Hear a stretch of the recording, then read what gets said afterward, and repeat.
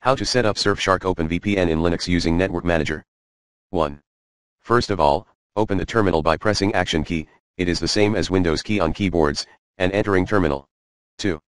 Install Network Manager Open by entering this command in terminal, sudo apt-get install Network Manager Open GNOME and then press enter.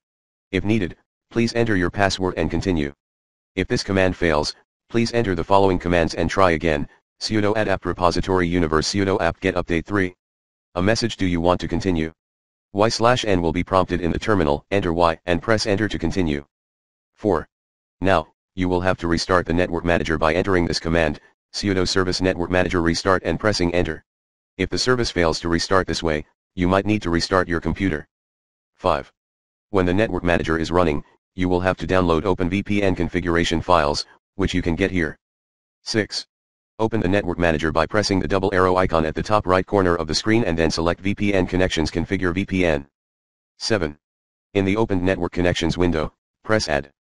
8. Then select Import a saved VPN configuration, and click Create. 9. Navigate to the folder that you saved the OpenVPN configuration files and select the server that you wish to connect to. 10.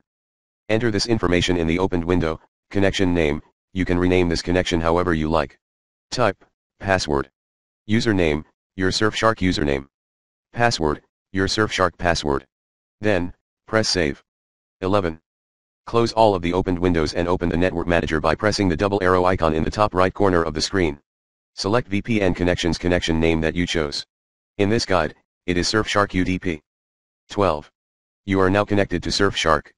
To check if your connection is successful, please take a look at this article.